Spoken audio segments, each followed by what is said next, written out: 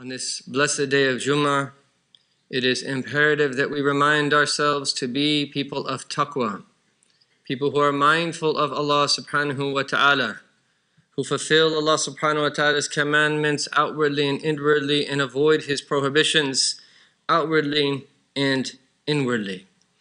And it is the people of Taqwa that Allah subhanahu wa ta'ala has advised them to be people of Taqwa, those who came before us and those that will come to the end of time, that will truly be successful. That will truly be successful in the true and real meaning of the word success.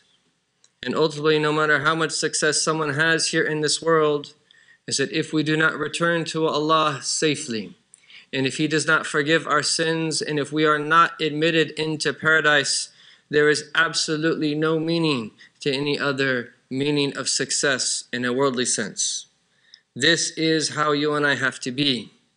And what a blessing is that we learn the meanings of taqwa from the book of our Lord subhanahu wa ta'ala, the Quran. Just as we learn the meanings of taqwa from the sunnah of our beloved messenger, the Prophet Muhammad sallallahu alayhi wa alihi wa sahbihi wa sallam. And this is what must preoccupy our minds from the morning to the evening, from day to day, from week to week, and month to month. How can we increase in taqwa? How can we increase in awareness? Awareness of not only what it is that we do, because taqwa actually gets very, very deep, because it relates to what transpires in the depths of our heart to make sure that our hearts are right.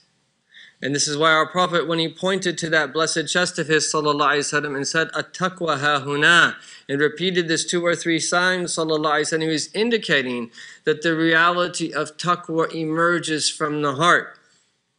And we know that the ulama have told us that there are 3 or 4 axial or pivotal ahadith that the entire religion is built upon. And one of them is that blessed hadith that begins with al-halal bayin wa haram bayin. And there are multiple narrations in both al-Bukhari and Muslim. But in one narration in Muslim is that it ends with where our Prophet ﷺ, after speaking about the reality of the halal and the haram being clarified, and that there are then the various matters in which there are doubt, opening up the door for a higher degree of scrupulousness that many people might not know, giving us an incredible metaphor, sallallahu alaihi wasallam, to understand it.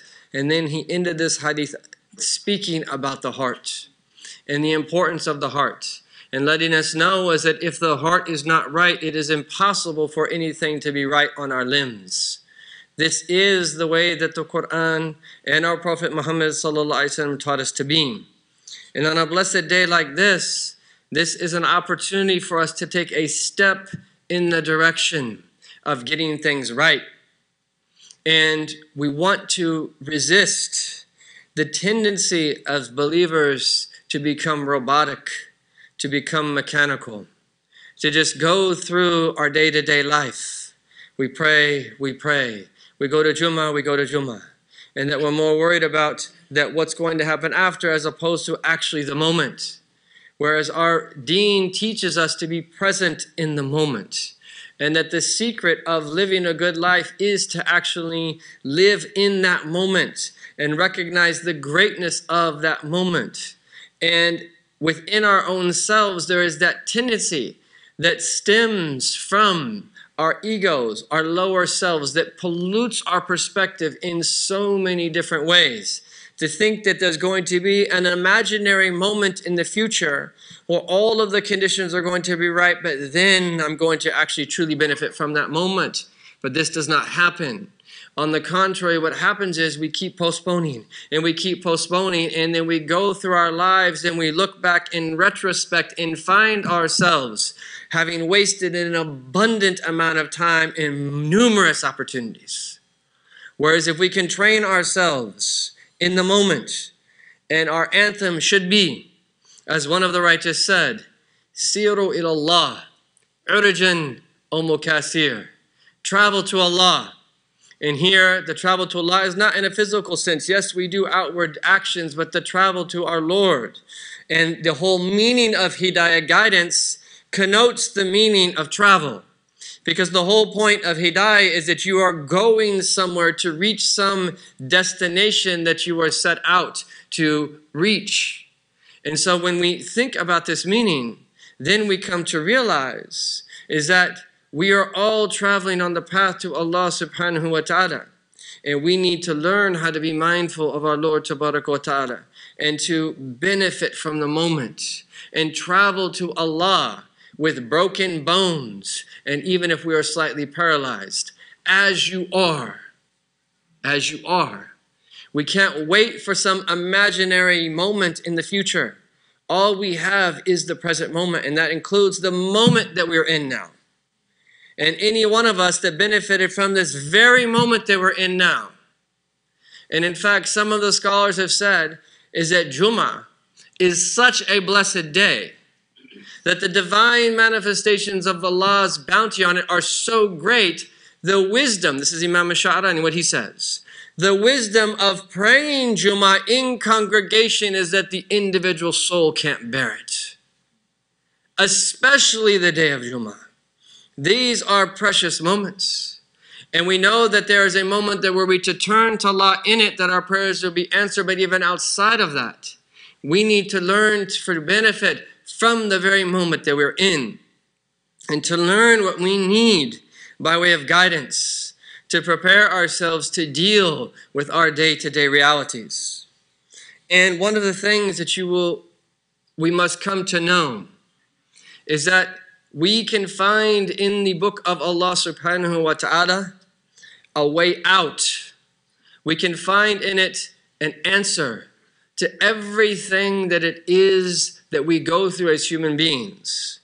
All of the human archetypes that we need are there in the book of Allah subhanahu wa ta'ala, and are then clarified by the sunnah of our Prophet sallallahu alaihi wasallam for any particular situation that you and I will ever be in. It's all there. This is why we want to increase in guidance. We want to increase in our knowledge of Allah subhanahu wa ta'ala's book. It is the makhraj, as we will see in a hadith of our Prophet sallallahu alaihi wasallam. But we have to have a connection to Allah's book. And there are some people that will spend a long time learning all different types of sciences, but how much time have we spent even learning how to recite the Quran properly, outwardly, pronouncing the words properly, reciting it with tajweed?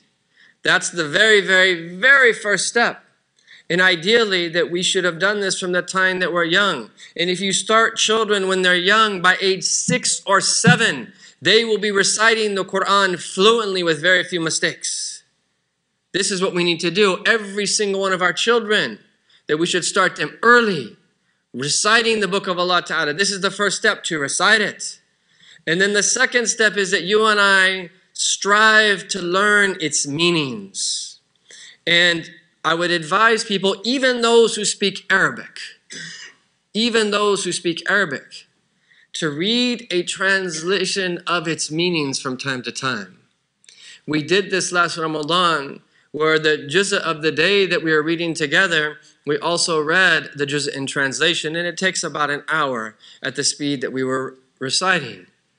But we all benefited tremendously, because translations of the meanings of the Quran serve like tafsirs do. And if you don't want to read one, say, in English, then read the many other resources that we have, either in Arabic, brief commentary on it, or in some other language, your native language that you speak, you're likely to find that a brief commentary on the meanings, connecting to the book. Why is this so important? Because our Prophet ﷺ taught us is that the Quran is the way out. And there's a hadith where one time Amir al-Mu'mineen, Sayyidina Ali ibn Abi Talib, that he came out and that he saw that a group of companions or people were speaking about things that were transpiring in the world. And he asked them what it is that they were talking about, and then sat with them and then wanted to share a solution to many of the things that they were talking about. And he says that I heard the Messenger of Allah sallallahu alayhi wa sallam say, "Ala innaha satakun fitnah." Indeed, that there will be fitnah.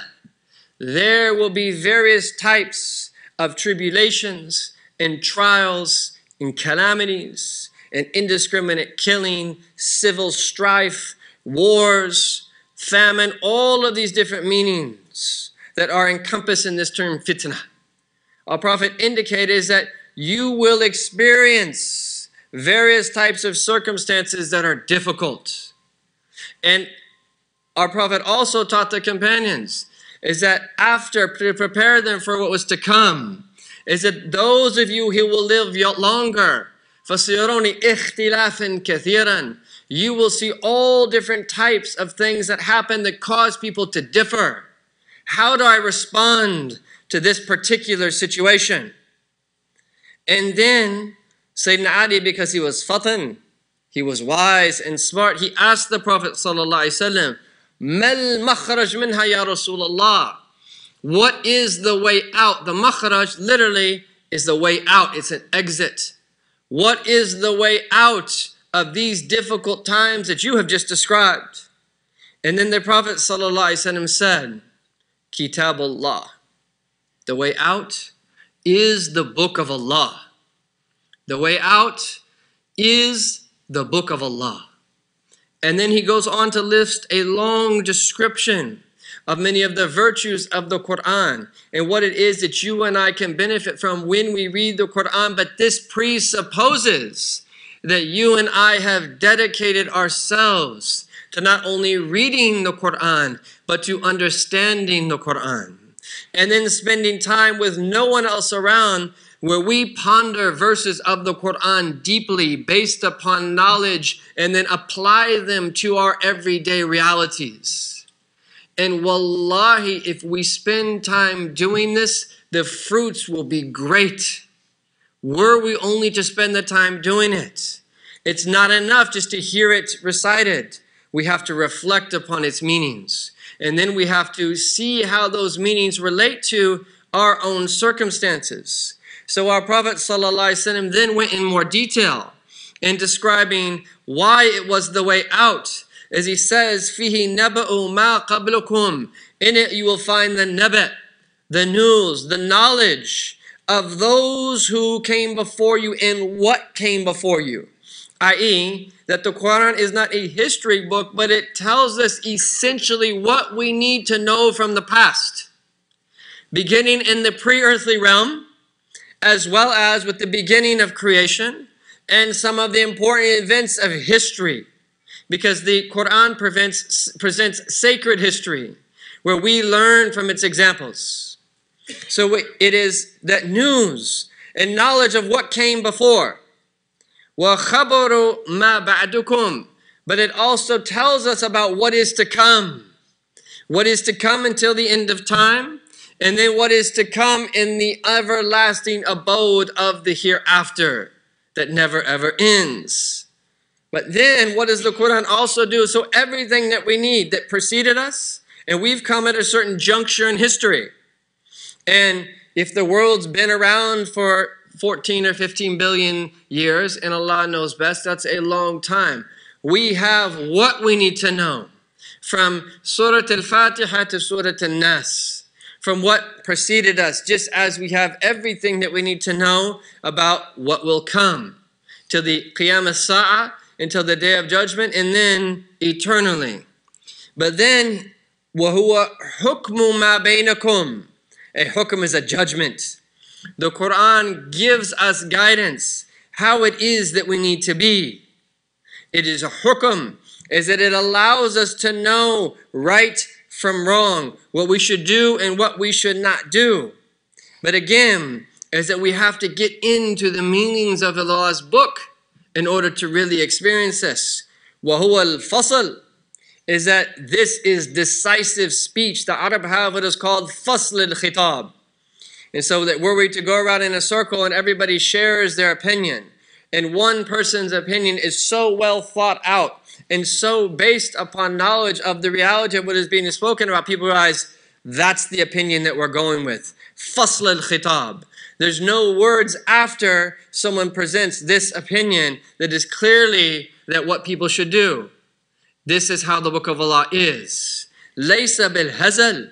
It is not something insignificant that we should deem light. And then we learn what happens to those who abandon it.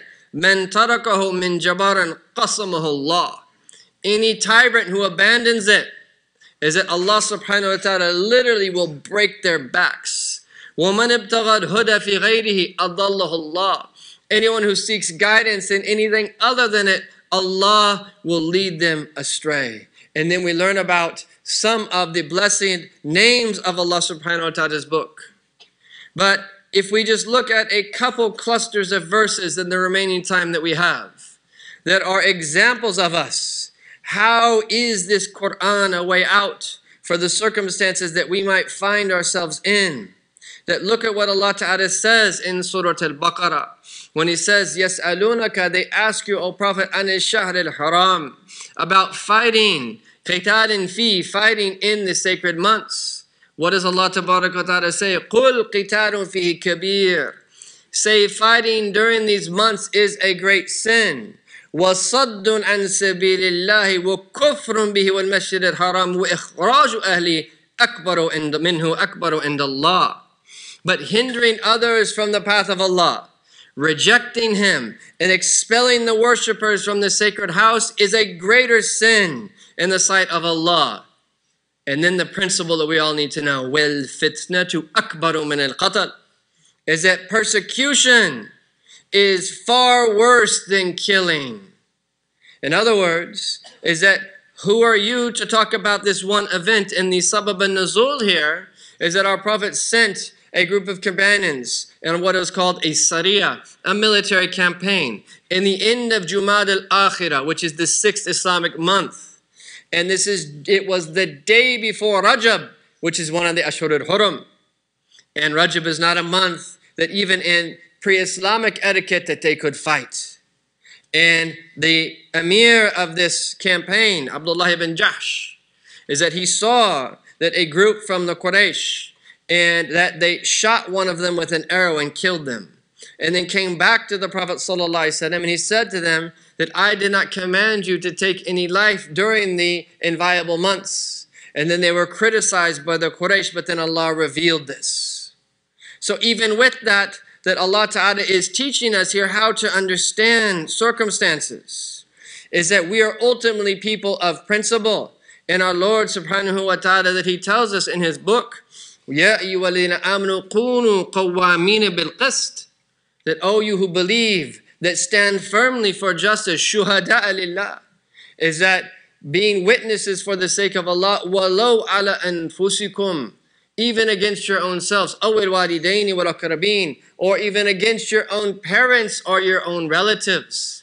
We are taught ultimately to be people of principle in all circumstances. However, is that Allah Ta'ala is also telling us is that for someone to have the moral platform to criticize us when they have done things that are much, much, much more severe, that is not just and that is not right.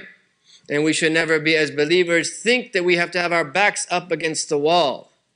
And that if someone would just look at the sheer amount of death that is on the hands of Western civilization in particular, they have zero moral platform to speak to anybody about human rights or to speak to anybody about the taking of life.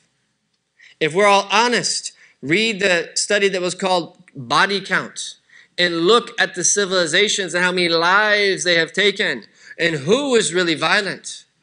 And who is really that has that methodology and a perspective whereby which that they then that inflict so much destruction on humankind. And so we should never feel that we have to have our back up against the walls. And when we're asked to condemn any particular event, and that ultimately we're people of principle, if anything went against the sacred law, we're against it, period.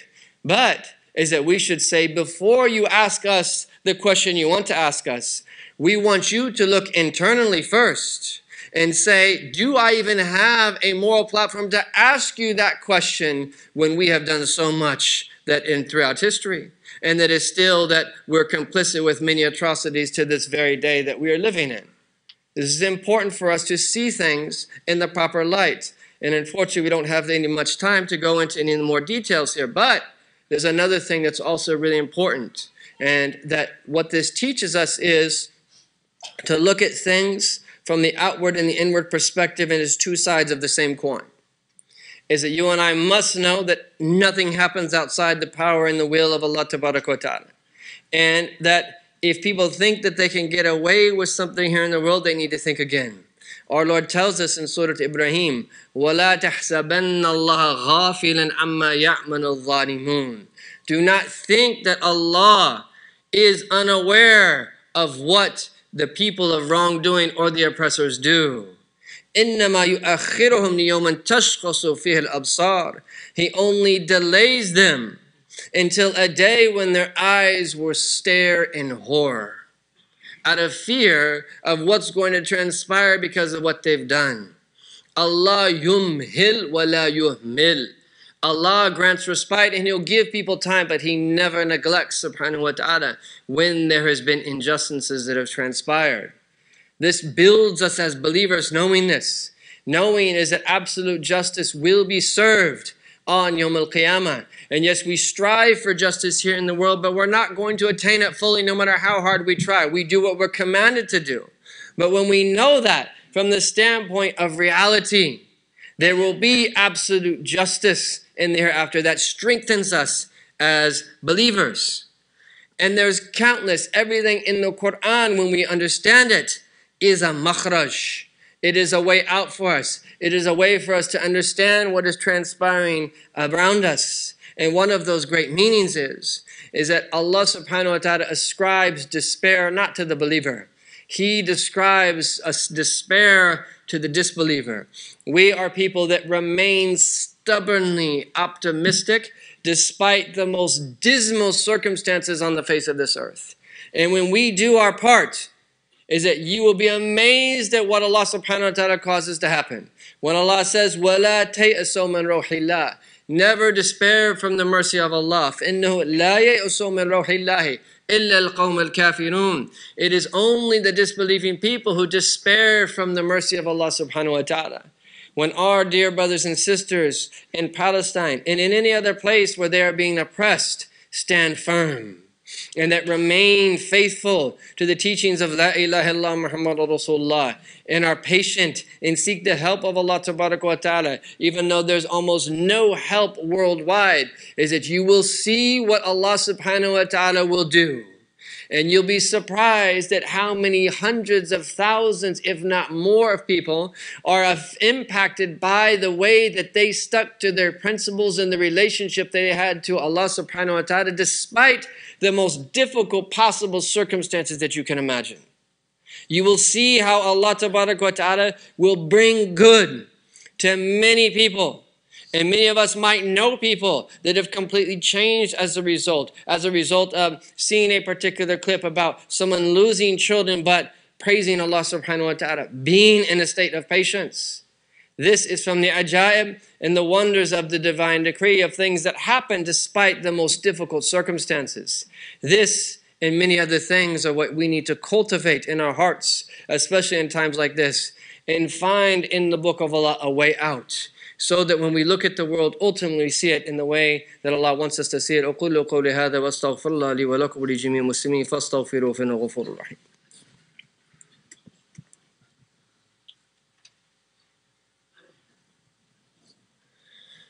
الحمد لله رب العالمين وصلى الله على سيدنا محمد أشرف الأنبياء والمرسلين وعلى آله الطيبين الطاهرين وصحابته الأكرمين وتابعين لهم بإحسان إلى يوم الدين وعلينا معهم وفيهم برحمتك يا أرحم الراحمين وأشهد أن لا إله إلا الله وأشهد أن محمد رسول الله أما بعد يا عباد الله إني موصيكم ونفسي إياي بتقوى الله. From the bounty of Allah subhanahu wa ta'ala, we have teachings that you and I still have access to. And the efficacy of these teachings is such as that anyone who's sincere, that turns to Allah and reads his book and attempts to put it into practice, learns the sunnah of our Prophet ﷺ and turns it and puts it into practice, it will transform that individual. It will draw that individual closer to Allah subhanahu wa ta'ala. It will prepare the heart to fulfill its purpose here on earth, which is to know Allah subhanahu wa ta'ala, is that we must realize that as believers, we are the last repositories of prophetic knowledge. And we are people that must dedicate ourselves to this cause of learning this deen and putting it into practice in every generation and in every age and at every different time, so that those people who come after us will also be able to have access to these transformative, life-changing teachings. May Allah subhanahu wa ta'ala give us tawfiq and bless us in all of our affairs. Ya Arhamar Rahmin. Inna Allah wa malaikatahu yusalluna ala nabi. يا أيها الذين آمنوا صلوا عليه وسلموا تسليما اللهم صل وسلم على سيدنا محمد وعلى آل سيدنا محمد كما صليت على سيدنا إبراهيم وعلى آل سيدنا إبراهيم إنك حميد مجيد وبارك على سيدنا محمد وعلى آل سيدنا محمد كما باركت على سيدنا إبراهيم وعلى آل سيدنا إبراهيم في العالمين إنك حميد مجيد ورضي الله تعالى عن سادة الخلفاء الراشدين أبي بكر وعمر وعثمان وعلي وعلى جميع السادات أهل بيت رسول الله المطهرين من الأرجاس وعلينا معهم وفيهم برحمتك يا أرحم الراحمين. اللهم اغفر للمؤمنين والمؤمنات المسلمين والمسلمات الأحياء منهم والأموات يا أول الأولين ويا آخر الآخرين ويا ذا القوة المتين ويا راحم المساكين ويا أرحم الراحمين. أنجز لنا رحمة من عندك نسعد بها في الدنيا والآخرة. آواكم الله نصركم الله. إن الله يأمر بالعدل والإحسان وإيتاء ذي القربى وينهى عن الفحشاء والمنكر والبغي يعظكم لعلكم تذكرون. اذكروا الله العظيم يذكركم واشكروا على نعمه يزدكم ولذكر الله أكبر. قم الصلاة.